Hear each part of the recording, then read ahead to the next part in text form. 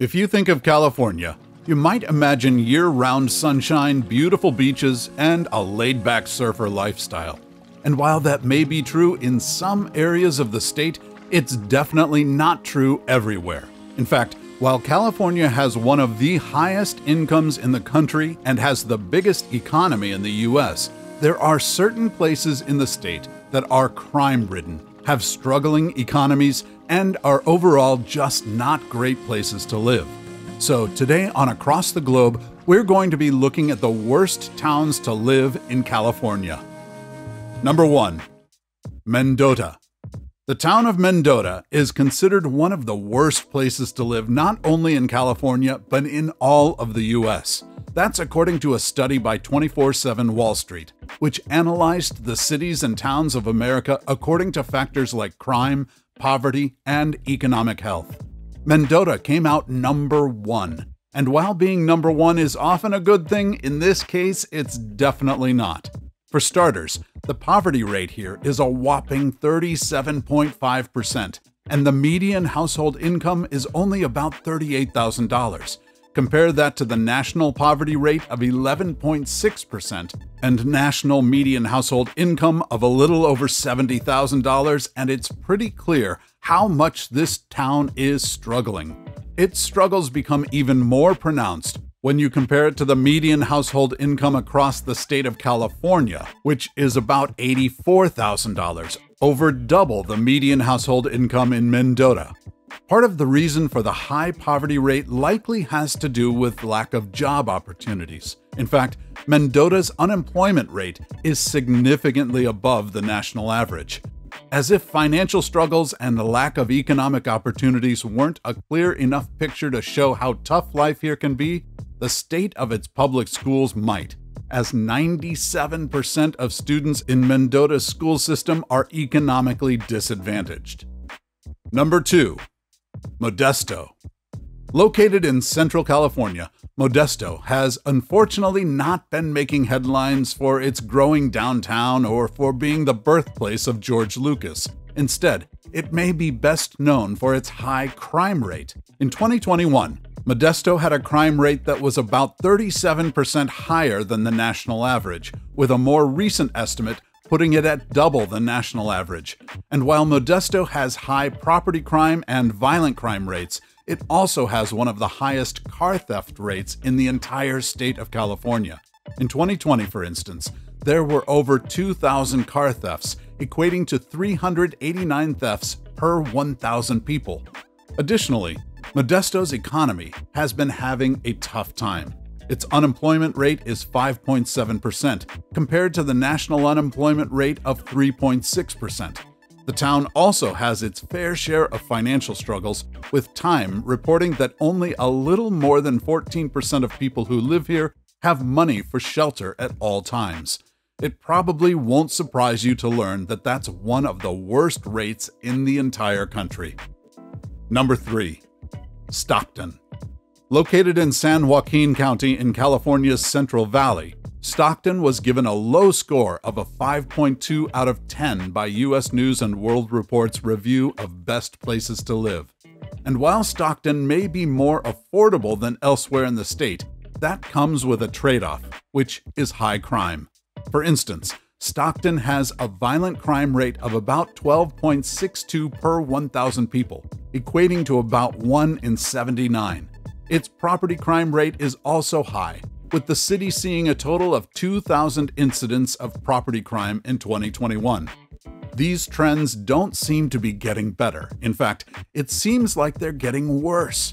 Recently, Stockton was considered one of the most dangerous cities in the US at number 5. Part of the reason for its high crime comes from the fact that Stockton filed for bankruptcy back in 2012. Since then, it hasn't really been able to get its footing back. For instance, Stockton is still lacking several important resources like social services and an adequate police force. And as a final point, Stockton's poverty rate is also above average at 16.3%. Number 4. Oakland. Oakland was recently ranked one of the worst-run cities in America, according to a ranking by WalletHub. To determine this, Wallet Hub looked at two main metrics, which were the quality of city services and the total city budget per capita. Wallet Hub also did a second detailed breakdown of each city, ranking them by metrics like financial stability, education, health, safety, the health of the economy, and infrastructure and pollution. Oakland came out number 143 out of 149 cities, with scores of 76 and 147 for quality of city services and total city budget per capita, respectively. It did rank a little higher when it came to the detailed breakdown, at 76 overall, but fared poorly when it came to safety and its economy, at 126 and 131 respectively. Looking more specifically at safety, Oakland was considered the 8th most dangerous city in the US, according to another study from Wallet Hub, with a score of 175 out of 182 total places. To create this ranking, Wallet Hub looked at three metrics: home and community safety, natural disaster risk, and financial safety. Although Oakland scored okay when it came to financial safety at 43, it ranked pretty poorly when it comes to home and community safety and natural disaster risk, at scores of 174 and 155 respectively. As if all that weren't bad enough for Oakland, it also is known for having one of the worst school districts in the entire state of California. For instance, only 31% of students in the Oakland public school system met or exceeded reading proficiency exams, and only 22% met or exceeded proficiency requirements in math. Financial issues also plagued the school system. In 2003, the state of California even had to conduct an emergency bailout of $100 million to save the district from bankruptcy. While that was a long time ago, the district has struggled with financial challenges to this day. Number 5. Emeryville. Located in the Bay Area, Emeryville started out as an industrial city. Today, it's shed some of its industrial roots, but remains just as small as when it started, taking up only 1 square mile. And while its small size may appear charming, this town has unfortunately been ranked one of the most crime-ridden cities in California. According to Property Club, for instance, Emeryville is the most dangerous city in the entire state of California. In 2022, for instance, Emeryville saw about 12,500 incidents of theft and 800 incidents of violent crime.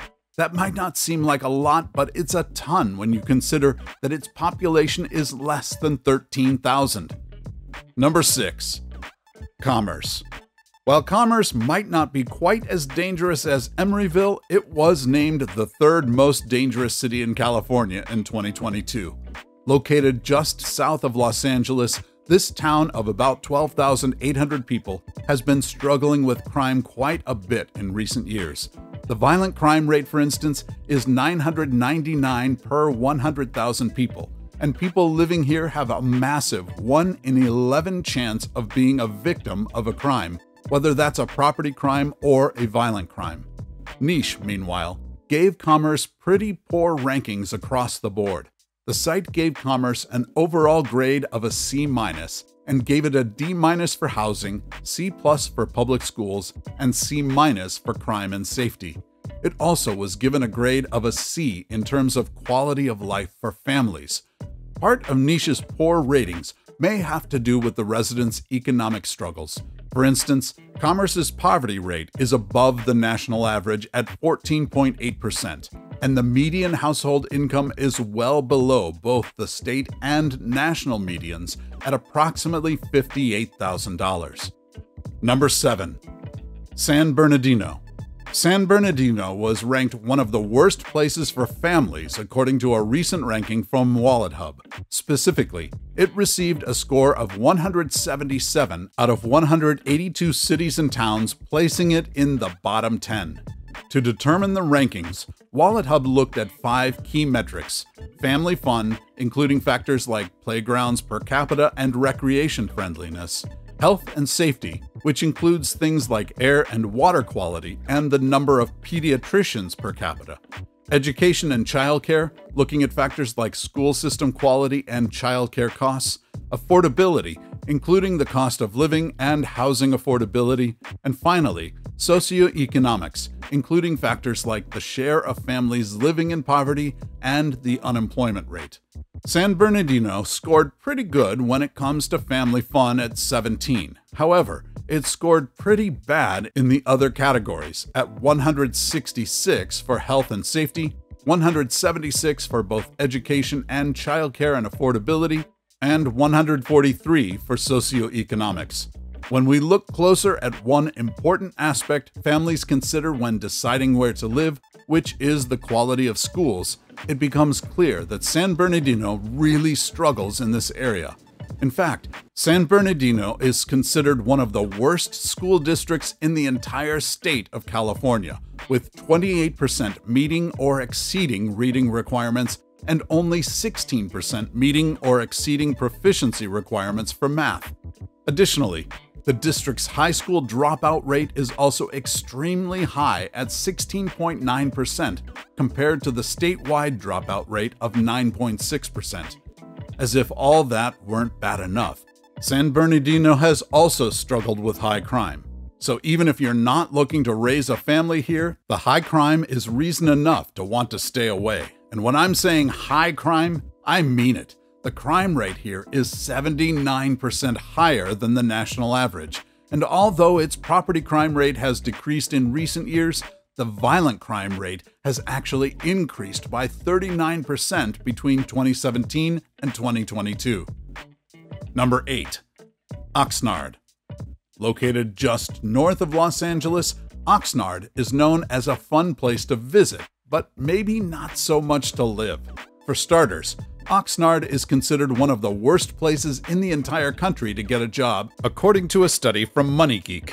To determine this, MoneyGeek looked at a few metrics: employment growth, growth in hourly wages, unemployment rate, the size of the labor force, and monthly wages to monthly rent ratio. Oxnard not only ranked bad for job seekers, but also had the worst housing-to-income ratio out of any other city they looked at 54.1%. For reference, the place with the best housing-to-income ratio was Springfield, Massachusetts, with a ratio less than half Oxnard's at 21.9%. This high housing-to-income ratio means that people here are spending a huge amount of what they earn on housing, with less than half of their income remaining for food, utilities, and other necessary expenses. In addition, Oxnard also has a crime rate that's well above the national average. According to Neighborhood Scout, for instance, Oxnard is only safer than 13% of other neighborhoods. When we look deeper at the stats, Oxnard's violent crime rate is 3.65 per 1,000 residents, its property crime rate is 23.62 per 1,000, and its total crime rate is 27.25 per 1,000 people. What about why everyone's moving to North Carolina? Watch this video to learn about that.